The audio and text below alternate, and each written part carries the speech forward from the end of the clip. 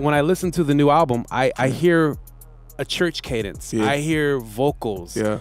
And it's funny because I hear a lot of that in Atlanta. Yeah. Like there's a flow that you have that's very unique. Exactly. Where does that come from? I would definitely say it just come from like being in that down south, being in that area, like, you know what I mean, being from Atlanta, like that's a lot of the music you hear.